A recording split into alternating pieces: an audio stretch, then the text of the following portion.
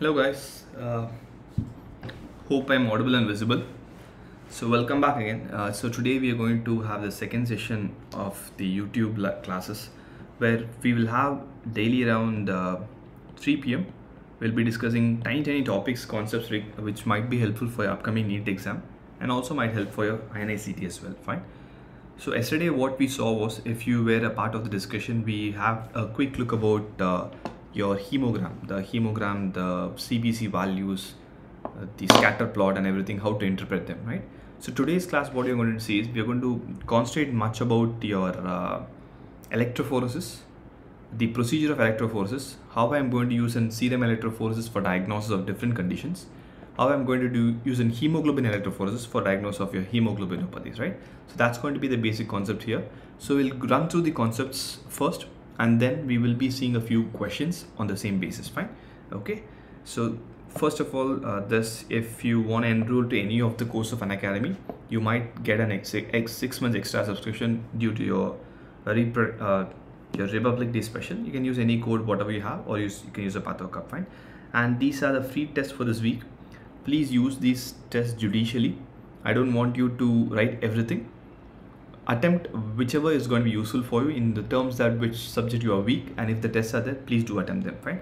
And by next month we'll have a grand mock for your upcoming NEET exam, which will be free of cost and it will be nationwide. Fine.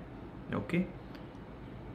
And we are having at 7 p.m. there'll be special classes on pathology by me on the Unacademy app.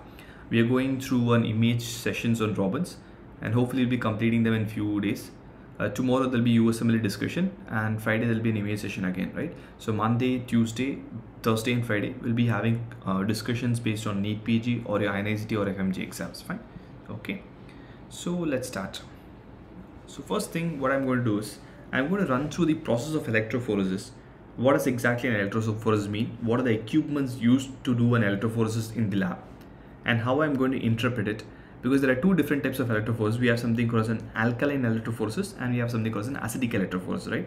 Both of them might be useful for me in order to interpret that conditions. Fine. So what is the purpose of electrophoresis? I can divide any protein in the body, be it hemoglobin, be it a serum protein, based on the molecular weight and the charge of the protein, right? The simple thing is, I'm going to take any protein. For example, if it is hemoglobin, we will take RBCs, lyse them and create something called as an hemolysate, right? So because hemoglobin is not readily available for electrophoresis, so I'll just go through the hemoglobin electrophoresis procedure first, and slight modification will be nothing but your serum electrophoresis, right? So you'll take a total blood, a good amount of blood, 5 to 10 ml of blood, and we'll do something called an hemolysate, because I have to lyse the RBCs. If I don't lyse the RBCs, I will not have hemoglobin, I'll have only RBCs, right? So once the hemolysate is formed, this is the raw material for my hemoglobin electrophoresis. This is what I'm going to put into the electrophoresis machine, which based on your positive and the negative charge and the weight, it will move in different directions, right? So that's what I do for hemoglobin electrophoresis.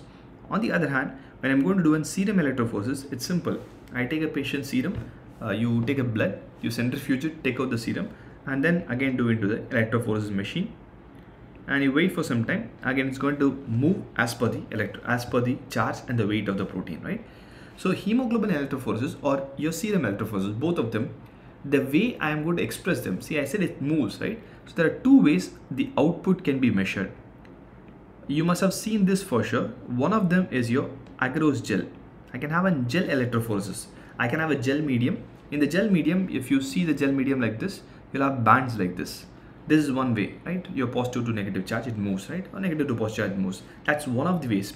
The second thing is, if it's computerized, what I do is I have a graph. It can be in the form of a graph as well. Most of your protein electrophoresis, serum protein electrophoresis, will be in the form of graph. If you remember, can any one of you tell me what is the finding of serum protein electrophoresis in a multiple myeloma? We have one particular finding. What is the finding for multiple myeloma? We have something called as an M spike, right? So you have a spike like this. I can have electrophoresis graph like this as well. This we call as an M spike, which is suggestive of multiple myeloma, right? So there are two types of output. One is your gel electrophoresis, which will be in the form of a band. Other one will be in the form of a graph. That can also be the output of a electrophoresis machine, right? So I'll just show you an electrophoresis, how it looks and how we are going to do it. Fine. So the simple thing of an electrophoresis, the entire mission, right? So what we have is an electrophoresis chamber. We have the containers for staining and destaining the gel, because this gel has to be stained, because protein as such doesn't have any color. Only when the stain is added, it's going to have a color as an applicator, fine. And this is your power supply, right? So what we do here is you prepare the gel. If it's an agarose gel, you prepare the gel and you keep the gel here. This is the place where I'm going to place the gel. After staining the gel, and I'm going to add the protein. I'll show you that there are something called as wells. In the well, I add the protein and I connect them to the power source. You put the applicator inside, you connect them through the power source. Once you connect them to the power source, you'll have the positive and the negative charge, and wait for some time, slowly it will move. You can actually watch them, right? Generally, we have a control if the entire something called as a DNA ladder. If the ladder is perfectly reached, if I have ladder known set control here, if that is done, then my entire procedure is done. I'm going to interpret the entire gel, right? This is the simple procedure of an electrophoresis. Be it hemoglobin, be it serum, I'm going to do the same. It's gel, I'm going to interpret it like that. If it is via a graph, the same output can be interpreted via a computer, then I'll go to interpret the serum electrophoresis, fine. So this is how it looks. This is just the applicator, right? This part is what we are going to see it in detail, how it looks here. As I said, that applicator should be put in the electrophoresis the chamber, where it will have the power source, the positive and the negative charge, right? So if you look at this, you have something cloth wick and you have gels, the wells. The well is where I'm going to add the sample. The sample will be added onto the well, and then it will be connected to the power source, the negative and the positive charge, and the protein slowly moves across the gel, right? So like this, the protein is going to move, again based on the weight of the charge of the protein, right? I'll show you how it exactly looks. We'll have a buffer solution, and you can see the wells here, right? These are the wells. Wells are nothing but the same gel where I have cut into some tiny depressions, so I can add the solution there. So whatever hemolysis I prepare or whatever serum I want to do an electrophoresis, I'm going to add to this.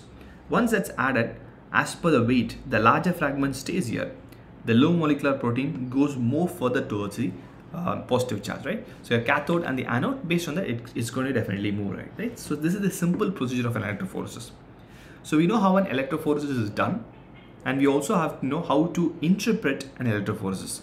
In words like, if it's in hemoglobin, first we look at hemoglobin electrophoresis. There are simple rules, we can easily diagnose hemoglobin electrophoresis. Then we look at your serum protein electrophoresis as well, fine. So in an hemoglobin electrophoresis, there are actually two different types. The commonly done electrophoresis is an alkaline pH.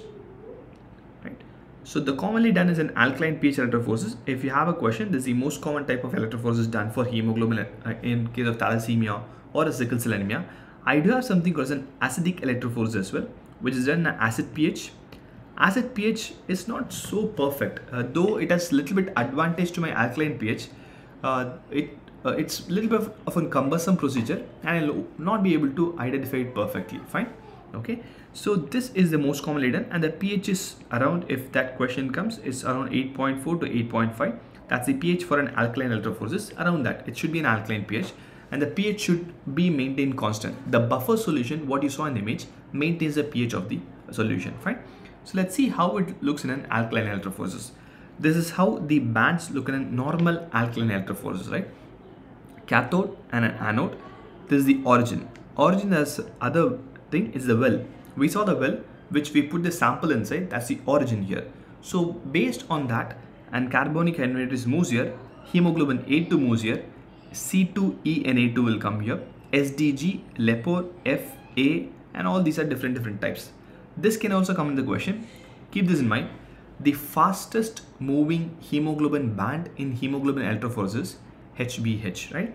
This is the fastest moving band.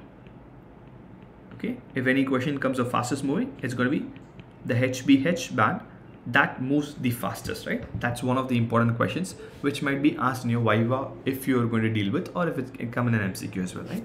So this is how it moves. This is very important. Like, this is a control for me. So for any electrophoresis to interpret, I need to know this, because no one will be able to say that by looking at a band it is A2, or by looking at a band it is A. This control should be there, which means if I have to detect sickle cell anemia, I should have run a control of HBS. If I don't have a control, no one can diagnose what is sickle cell anemia, fine. So control is very, very important. We'll just interpret it in some times, fine. So that's your commonly done alkaline electrophoresis. When you go to acidic electrophoresis, have a look here. The only difference in acidic electrophoresis is the application point is here. That's your well. It can move on either directions. It can move on either directions, and that's the difference here. Why sometimes acidic electrophoresis can be a bit advantageous is, I'll just go up 1 second. See, if you see here, the S, D and G, all of them are going to elute in the same place in alkaline electrophoresis. But on the other hand, when you do an acidic electrophoresis, S forms a unique band. So I won't have an overlap of hemoglobin S and hemoglobin D and hemoglobin G in alkaline electrophoresis. So it gives me a slight advantage in diagnosis. But on the other hand, A, A2, DG, everything comes in the same band. So which means thalassemia diagnosis becomes difficult because A2 and A is one of the important components to pick up for thalassemia, right? So acidic is generally not done. Alkaline is much preferred, and that's the most commonly done electrophoresis as well, fine? So now let's see how to interpret an electrophoresis. There are simple rules, right? So whenever we read any complicated topic, it's very easy for me to diagnose in the form of tiny rules. We're just going to look at the rules of electrophoresis and let's see how we can apply them to come to a diagnosis, fine? The first rule of every electrophoresis is look for the control. You have to look for control because once you look for the control, as I said that without control, I will not be able to diagnose anything, fine? The control in the sense, if we have a gel electrophoresis like this, I'll tell it actually, just a second. If I have a gel electrophoresis, what happens here is, you'll have bands like this already preset. It will be written that this hemoglobin A, this hemoglobin A2, this hemoglobin S. These three are my controls. Then I'm going to compare it with the patient. The patient should be compared with the control. So the first thing for me is I have to look for the control. Fine. Okay.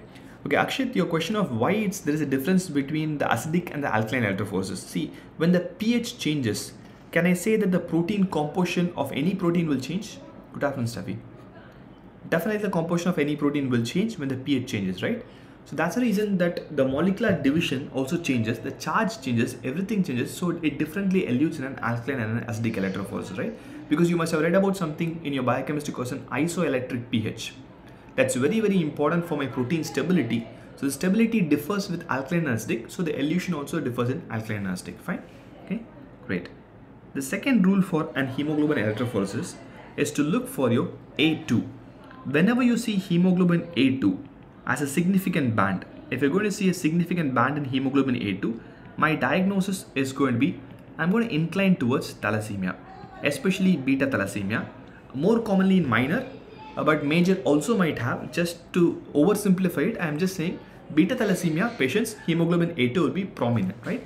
Third one, the third rule for a hemoglobin electrophoresis, hemoglobin F. When do you think hemoglobin F will become almost undetectable in an adult?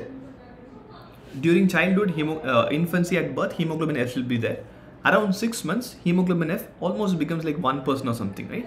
So if in an adult after 6 months, hemoglobin F, if it is a prominent band, if you're seeing a prominent band of hemoglobin F, which means the anemia is in severe hemolytic anemia. Because whenever I'm going to have a severe hemolysis, as a protective mechanism, the hemoglobin F gets overexpressed, right? So this is what I'm going to have the rules. These are very simple rules, right?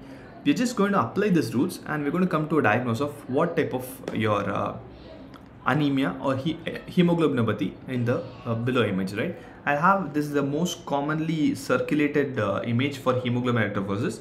We'll just try to see how to interpret them, right? So this thing for me is in control. The first thing for me is a control. Based on the control, we'll try to interpret every one, all other cases, right? Let's look at one. Whatever marked as one is the first one, fine? So we look at one. As I said, the control, if you look at that, my hemoglobin A2 is very, very slight. Hemoglobin F is very, very slight, and hemoglobin A occupies the maximum, right? So when you look at the control, which band is more than the, look at the patient one, which band is more than the control? Can I say hemoglobin A2 is more than the control? Yes. If hemoglobin A2 is more than the control, what is my thought process? What do I think of? my A2 is a little bit more, I'm going to think of thalassemia. Perfect, right? I'm going to think of beta thalassemia. So if I'm going to think of beta thalassemia here, my hemoglobin F here is the same as an control. So it's a very severe thalassemia or an trait or a carrier state. I'm going to think of a carrier state because hemoglobin F is the same, right? So this will be a beta thalassemia trait. Okay, this is going to be a beta thal trait, fine, because A2 is there. It's not a major because hemoglobin F is almost the same amount, so it's not a severe hemolytic anemia, it's in beta thalassemia trait. Got it? Fine. We'll look at the second image. The second patient will be able to definitely excel once we finish all the 4 or 5 here. Fine. Look at the second. Again, I'm having more of hemoglobin A2. So again, my first thought process, I'm having some patients inclined towards thalassemia. But when I look at hemoglobin F, is it significant? It is very significant, right? Again, always you have to compare with the control only. It's very, very significant. So it's a severe thalassemia, severe hemolytic anemia, which is my beta thalassemia major. Alpha thalassemia might not have hemoglobin A2 much. We look at the few MCQs. I've kept them because A2 might differ between alpha and beta. So it's an A2 beta thalassemia, and here hemoglobin F is wider. So it's a beta thalassemia major, right? Look at the next third image here. Again, I wanted to compare to the first image. This is my control. That's what I'm going to compare to, right? A2 is not elevated. It's same. But hemoglobin S is there. So I'm going to think something of a sickle cell anemia. F is not elevated. Hemoglobin A is also there, right? So the third patient is your sickle cell anemia or sickle cell trait. What will it fit into? It's a classical case of sickle cell plus A, right? So it's an hemoglobin AS, which is a sickle cell trait, right? So it's going to be a sickle cell trait. That's going to be the diagnosis here, right? It's not a sickle cell anemia. It's having A as well as F, very little F, which means not a severe hemolytic anemia. When you go to the fourth one, again, A2 is not there. So not a thalassemia. S is very wide. F is also wide compared to the normal. Actually, there's no HbA, which means hemoglobin A is completely absent, right? The fourth one, there's no hemoglobin A at all. My hemoglobin A is completely absent. So what's happening here is it's hemoglobin SS, which is a full-blown or an homozygous sickle cell anemia. Fine. It's a homozygous sickle cell anemia, right? So I'm sure you'll be able to interpret all the case of hemoglobin electrophoresis just with the rules. You know the rules? I'm just going to go through the rules once again. The simple rules: look for the control always. If A2 is prominent, think of an thalassemia, probably in beta thalassemia. If F is prominent, think of any severe hemolytic anemia, be it sickle cell anemia, major, thalassemia, major. It should be in homozygous condition. Fine, it's simple. I'm just going to ask you one more question. In this image, we together diagnosed all these conditions, right? We're able to diagnose all the 4 different conditions here. But if you have read an MCQ, you must have read that which is better, hemoglobin electrophoresis or HPLC? Which you think is better? If it's an MCQ, you always go for HPLC, right? HPLC is better to diagnose your hemoglobinopathies than hemoglobin electrophoresis, right? Just going to see why HPLC is better. HPLC is your high performance liquid chromatography. We'll look at HPLC soon, maybe in further sessions. I'm not going to HPLC now, fine. So why is HPLC better here is, one thing, HPLC is quantitative. See, when something is quantitative, it makes me much more confident, right? Quantitative in the sense, it will tell me exactly hemoglobin A2 is like 5%. 4 to 8% is the suggestion for thalassemia. In a band like this, I cannot say it's 4 or 8%. I can say band is present, but HPLC will give me exact value. It will give me exact value of hemoglobin S also, like 40% or 30%. It will give me exact values of it. So when it's quantitative, obviously my interpretation, not only interpretation, the prognosis, the amount of hemoglobin S in this patient is less. So most likely they might not have a severe disease. I can prognosticate as well. So quantitative, that's first big advantage. My second big advantage here is, like I said in the first image, what you look at an alkaline electrophoresis, right? I'm just going to go to that again. See, this is what we do normally, right? It's S, D, and G in the same region, C, E, A2 in the same region, right? This is one of the biggest problem for me. For the simple reason, keep this in mind. I'll go to this graph again, this image, what we saw. I'm erasing whatever we have marked here. So here it is written, it's A2. So what we saw in the alkaline electrophoresis was, it can be A2, it can be C, it can be E, right? So it's not just A2. I think it's predominantly A2, but it can be any one of these three because all three will elute in the same region in an electrophoresis. So can I say this patient can be an HBC trait? Is that possible? Is it possible? Because A2 will be there, C will be there, E will be there. Can this patient be an HBE trait? It's possible, right? Because I don't know it's A2. I presume it's A2, but it can be hemoglobin C trait, it can be hemoglobin E trait. Again, slight and good amount of A, right? So that's going to be a problem for me. I might miss few cases of hemoglobin C or a hemoglobin E trait, right? So the second problem for me is, since my A2, C and E elutes in the same region, same with your S, D and G, you might miss cases, might misdiagnose, right? So again, this problem is sorted in an HPLC because in HPLC, everything, A2 will have a separate window. HPLC will be in the form of a graph. So they are called as windows, like A2 will be here, C will be here, E will be here. They are perfectly separated. I won't have any confusion. If A2 is elevated, it will come only in the A2 region only, right? So I can avoid this misdiagnosis. Just for these two reasons, HPLC is always superior to a hemoglobin electrophoresis. Fine. It's undoubtedly superior to a hemoglobin electrophoresis because I'll have perfect diagnosis and it's a proof for me. It's an evidence for us to go and manage the patient, right? Clear till this? Any doubts in hemoglobin electrophoresis? As such, no, right?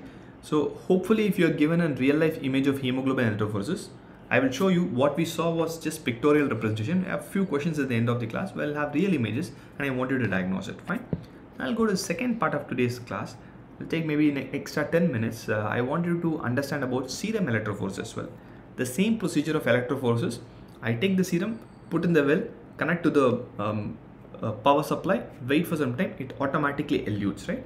If you have seen in serum electrophoresis, you must have read them in your myelomas, right? You have a perfect, this is the best example for a serum electrophoresis. You'll have an albumin, alpha 1, alpha 2, beta, gamma globulin, right? That's how your hemoglobin, your serum protein electrophoresis looks, right? So this is a pictorial representation. Again, as I said that there are two outputs. One is a gel. In a gel, it looks how it looks in the bottom. The top one is my graph. It's been extrapolated in the form of a graph. Again, I'm trying to quantitate it, fine? So if you remember, the biggest peak is always albumin.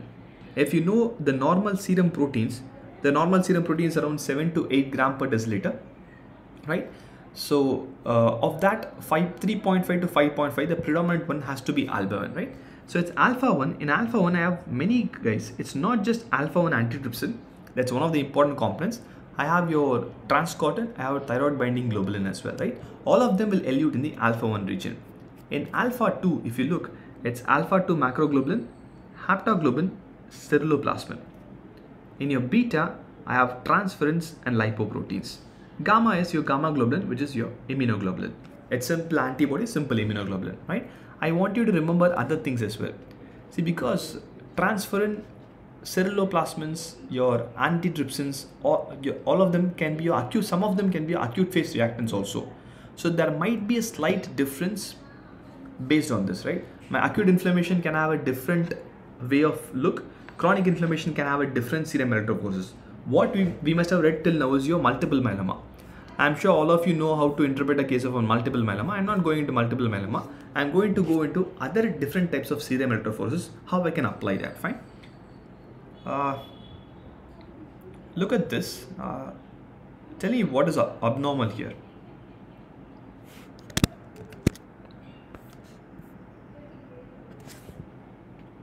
I should be able to hide it. Tell me what is abnormal here in this image.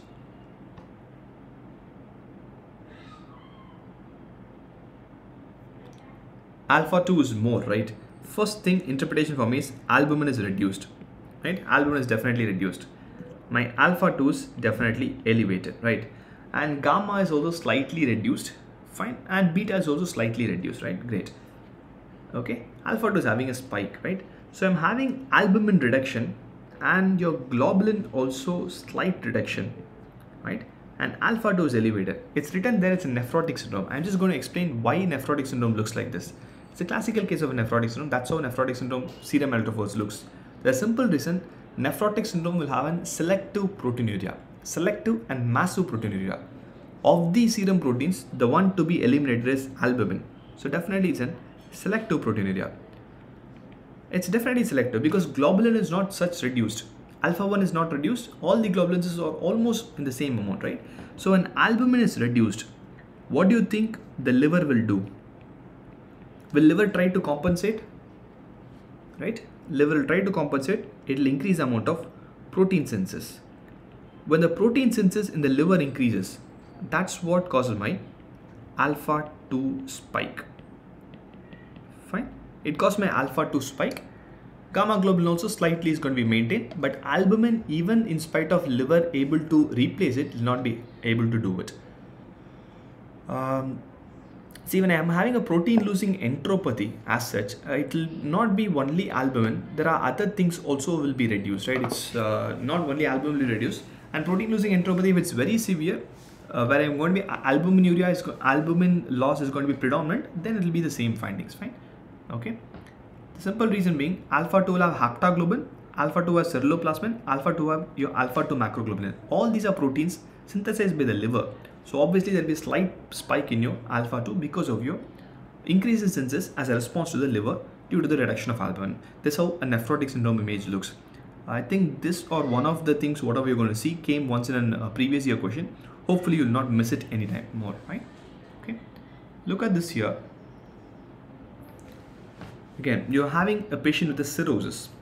In cirrhosis also, I'll have a perfect albumin reduction, right? If you look at this image, there is actually a slight increase in your beta and your gamma globulin, right? That's what is increased. You'll have a slight of this is your alpha 1, alpha 2, this is your beta and gamma. Predominantly gamma increase, right? Slight beta increase and predominantly gamma globulin is increased. Right? I'm sure we have read about this sometime when we have discussed routine lectures. I'll just try to recollect it. I'm sure you'll be able to recollect it for sure. In case of an liver failure, am I right in saying that the patients will have decreased metabolism? Will have decreased metabolism? Yes. So if liver failure, when there's a reduced metabolism, one of the important thing is my immunoglobulins is also metabolized by the liver. Yes, it is. We read IgA nephropathy. The secondary cause of IgA nephropathy is the Ig is not able to be removed by a liver during failure, right? So what happens to the gamma globulin and the beta globulin is both of these are actually in real life they are metabolized by the liver. Since liver is failure, there's liver cirrhosis, the metabolism is not perfect. So I'm not able to remove the excess protein. So these kind of accumulates, right? So these two are not increased. It's reduced removal. So the accumulation increases, right? That's why cirrhosis has this spike. Reduction in the albumin that we know because of ascites and all those findings. And the gamma globulin increases because the metabolism reduces in liver failure. Liver cirrhosis, any cause of liver cirrhosis will have almost the same spike, fine? And if you remember again, you must have also read this here. In your medicine. Am I right in saying that in case of patients with cirrhosis, you will have an albumin globulin ratio reversal? Yes, same. My globulin is elevated, albumin is reduced. The AG ratio will reverse. That's also one of the features of cirrhosis. The reason being the same. Albumin reduction, globulin not being removed, so it increases. Fine. Okay. Next image here. See, this is a very simple and a perfect one. I'm not going to talk much about it. It's self-explanatory here. The alpha 1 spike alone is almost gone, right? So the alpha 1 spike is almost gone. That's a classical case of an alpha 1 antitrypsin deficiency. I'm sure you know what is the symptom of alpha 1 antitrypsin deficiency. You know, it's the patient will have your liver disease, or it can have an your emphysema, right? Pan-acinar emphysema with a liver disease, and this serum electrophores you're going to write is an alpha 1 antitrypsin deficiency. Fine. The next image. It's an acute inflammation. Again, as I said that Your haptoglobin, your ceruloplasmin, everything are also acute phase reactants, right? So in acute inflammation, slight reduction in the albumin. Can you explain this? I'm sure you know this. The slight reduction in albumin, why? It's an acute inflammation. The albumin reduces. If you remember, we must have read albumin is a negative acute phase protein or an acute phase reactant, right? It's a negative acute phase reactant, so definitely albumin will be reduced. So it's a tiny reduce, but still a reduction. And your alpha-2 spike will have all the acute phase reactants or acute phase proteins that will be elevated, right? Perfect. So whatever we read will be explained here, right? I will show you chronic inflammation as well. But before showing chronic inflammation, I want you to extrapolate and say how the graph will look in a chronic inflammation. Apart from your acute phase reactants being elevated, will there be any other change in any of these in chronic inflammation? When I say chronic inflammation, what are the inflammatory cells comes to your mind? Apart from macrophages, in chronic inflammation, am I right in saying that lymphocytes, plasma cells will also be elevated in chronic inflammation? Yes, they'll be elevated, right? So if lymphocytes and plasma cells are elevated in chronic inflammation, so can plasma cells produce immunoglobulin? Yes. So can I say that this gamma globulin spike will be a little bit elevated? It will be elevated, right? Okay, Stuffy, ferritin is a negative or positive acute phase reactant? Ferritin is a positive acute phase reactant, right? Serum ferritin will be elevated in case of your inflammation. That's why in anemia of chronic disease, those things happen. Fine. Okay. All the negative acute phase reactants will be reduced and positive things will be elevated. Okay. Great. So have a look at it. Whatever we read is correct. The same thing happens here. Chronic inflammation, my alpha-2 spike is there. At the same time, the gamma globulin spike is also there. This is because of the lymphocytes. I'll try to reduce the way, the speed of which I speak. Okay. Also your plasma cells. Fine. This plasma cells produce your increase in immunoglobulin. Great.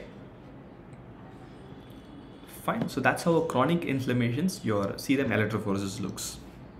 Okay, great. What diagnosis is this? I want you to come to a diagnosis. You can look at the spikes. Albumin is perfect. Alpha-1 region is perfect.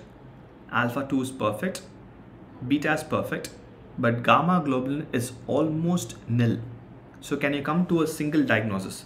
Though it's given here, can you come to a single diagnosis? What could be the most probable diagnosis here? Any guesses? There's a congenital disease. It's an X-linked disease. I'll give you a clue. It will have recurrent bacterial infections. It affects a tyrosine kinase enzyme. And there'll be no lymphocytes, no plasma cells, no immunoglobulin. You must have heard that. That's how the electrophoresis will look for Bruton's A gamma globulinemia, right? Perfect. Fine. Your Bruton's A gamma globulinemia will look like this. Almost no immunoglobulin at all, right? Or in any case of hypogammaglobulinemia, fine. Any case of hypogammaglobulinemia or an A gamma globulinemia will have the finding. CVID, which is also like Bruton's, will have the same finding. We have one more deficiency called as combined variable immunodeficiency. That also will have the same findings. The only difference is Bruton's is in very, very early onset. CVID, combined variable immunodeficiency, that's explanation for expansion for CVID. This happens in an elderly patient. This will present in an elderly patient only. Fine.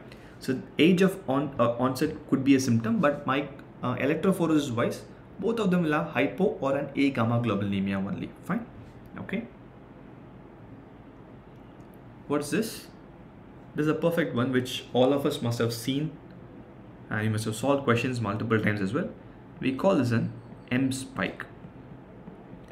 Actually, M doesn't stand for myeloma. M stands for what you can see here. M stands for monoclonal spike, right? It's a monoclonal spike. That's what an M spike means. Fine. So when I say M or a monoclonal spike, I just want to ask you a question. By looking at this spike, the gamma globulin spike, can I say this spike has only IgM?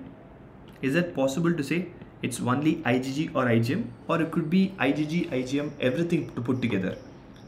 With this image, can I say it is only IgM or only IgG? Is that possible? It's not possible, right?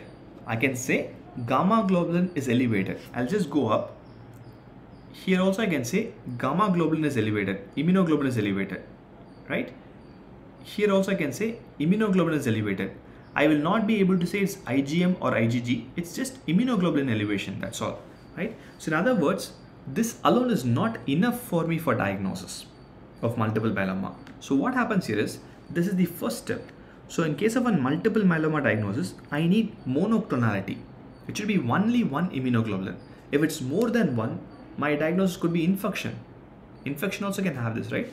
So in multiple myeloma, what we do is, we do a serum protein electrophoresis. That's a first step. If I do a serum protein electrophoresis, after that what I'm going to do is, I'm going to do something called an immunofixation. This is must. So what I'm going to do in immunofixation is, I know that in the agarose gel, this part or this band, whatever is being produced, contains only gamma globulin, right? So I will take this band alone and again run an electrophoresis. But this time I am not going to run for every protein. I am going to run only for immunoglobulins, which means it will divide into G, M, A, D, kappa and lambda, right? It will divide into different subtypes.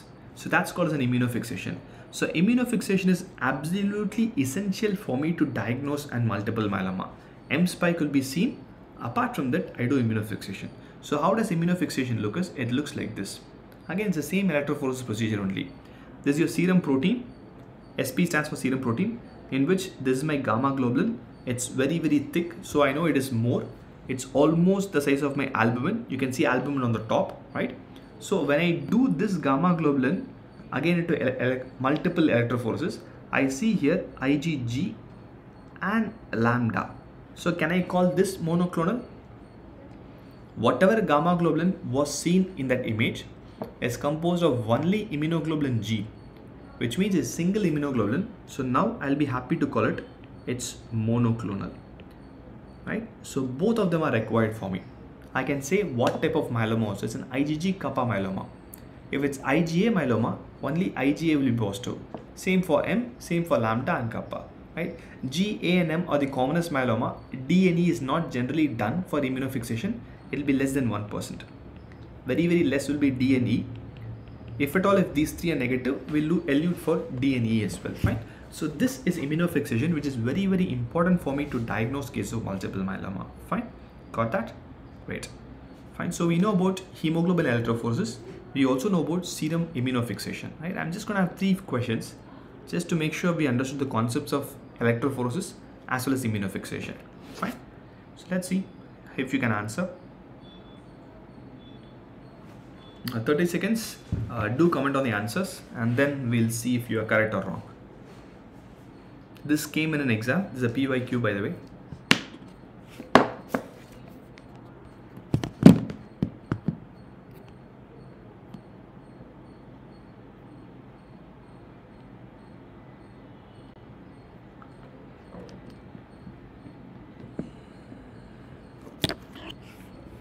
What is this?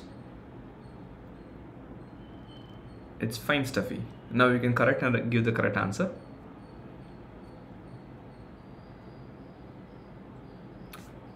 Here albumin is completely reduced, right? Albumin is completely reduced, but I have an elevated alpha 2. Gamma is completely normal, right? See, staphylococcus, if gamma is normal, I think you made it by error, you commented B. It cannot be multiple myeloma, right? Liver cirrhosis, what happens here is my gamma globulin will be elevated. We saw the reason, right? AG ratio and my immunoglobulin will not be destroyed. So this is also wrong. Immunodeficiency, definitely no. There's no role of albumin being reduced in immunodeficiency, and gamma globulin will be completely absent, right? So albumin is reduced, selective proteinuria. So it's going to be a nephrotic syndrome. and there's an elevation of alpha 2 because liver compensate and increase production, right? So answer is option A here, which is going to be a nephrotic, classical case of a nephrotic syndrome. This came once in an exam, I think in an AIMS exam. If something of the similar is being asked, we have seen multiple images of serum electrophoresis. Please wait for some time and apply it, okay? Let's see, this is an image of an immunofixation. Let's see if we can pick it up.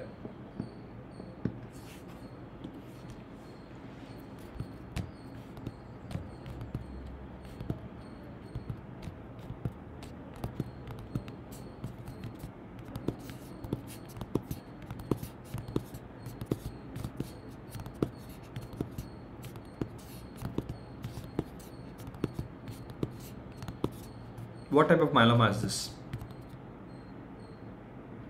Perfect, great. Again, this is my serum protein electrophoresis. I have my albumin, I have my globulin. Albumin and globulin is almost equal size. So what I do is I elute it again. So the maximum band is seen for me is in IgM, IgA kappa, right? So there's an IgA kappa type of multiple myeloma, right? I know exactly what myeloma to answer. It's an IgA kappa type of multiple myeloma. See, these are fine. These are shades. It's not a perfect band. In a patient with an IgA myeloma also, I sometimes do expect a little bit of immunoglobulin G. I cannot say it will be completely absent. So a strong band is very, very sensitive. The weak ones, please ignore them. Fine. Okay. This is the last question. This is an hemoglobin electrophoresis. I want you to diagnose the patients, and this is a real electrophoresis, not like the photo we saw. And this is my patient, and these are my controls. I hope you are able to see the controls and come to a diagnosis. Okay.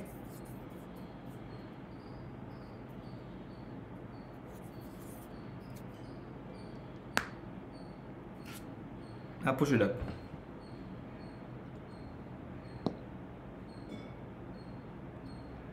Diagnosis.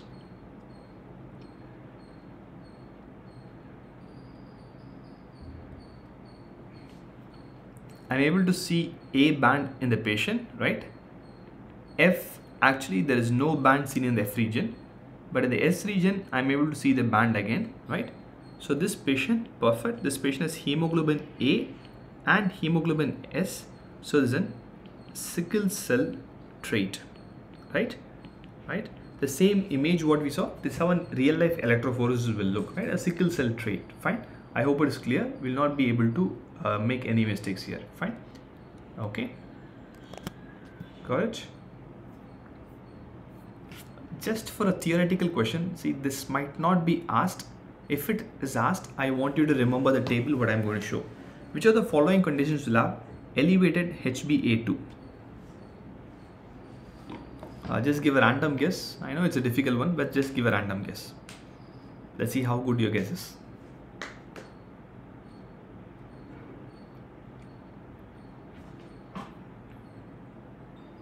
A, B, C, D, anything? I'll tell the answer.